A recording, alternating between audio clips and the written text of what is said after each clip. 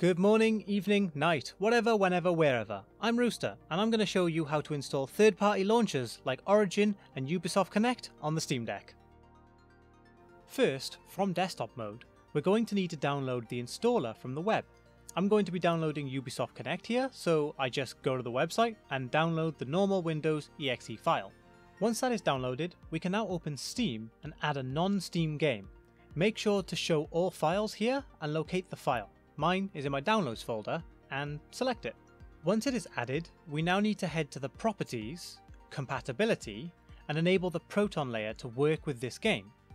Now we can play the game, and it should load the installer for the launcher like a Windows PC. You can see here that it can be a little glitchy at times, but it still works when you get around all of that. We can now install as normal. Once the launcher is installed, we can remove the installer from Steam. Next, we need to add the launcher we just installed as a non-Steam game.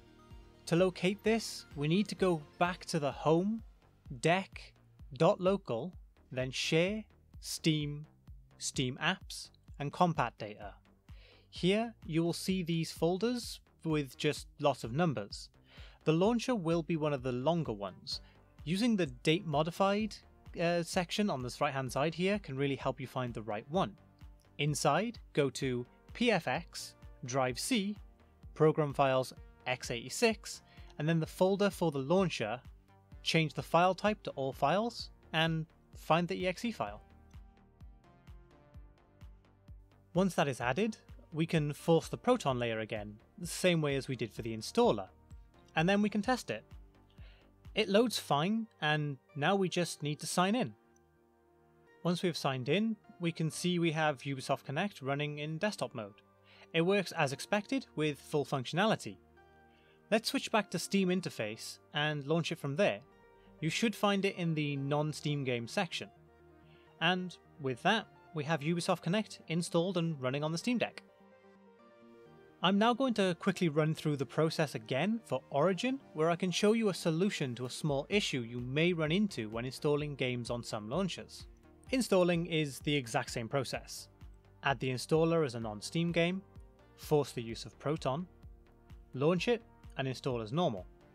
Locate and add the newly installed launcher as a non-Steam game, force Proton, sign in, and you're good to go. You can now launch the launcher in desktop or Steam OS mode, but you may notice an issue when you try to install some Origin games. As you can see here, we are told that there isn't enough space to install our game. This is because of where Origin is currently trying to install. What we need to do is change the install location and we'll be taken to this menu. Here, we can choose a new location to install. I like to choose the Program Files folder, but the choice is yours. Just type in the name in the section below.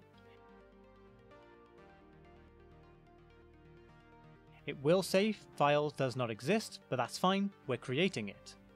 Now, this will install the game in this location, under the folder of the name you gave it, so if you want to be more organised, like me, then you may wish to create a folder such as Origin Games, and select that instead. You can now see that Mass Effect Legendary Edition is set to install inside the Origin Games folder, and we no longer have the error message preventing us from installing. Now, we just wait for the game to download.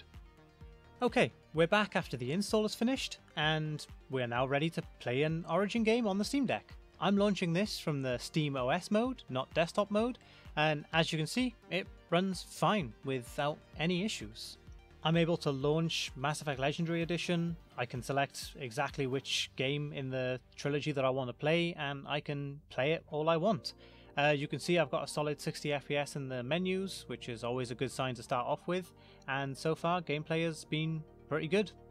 Well, there you have it. Those are the steps to installing third-party launchers on the Steam Deck. Most will work fine with minimal issues in my experience. The only one currently that I know for certain does not work is the Xbox launcher due to the file system that they use, and as such the only way at the moment to play your Game Pass games is via the cloud service. I hope this video was helpful, and let me know down in the comments if you have any questions and I'll try to help you best I can.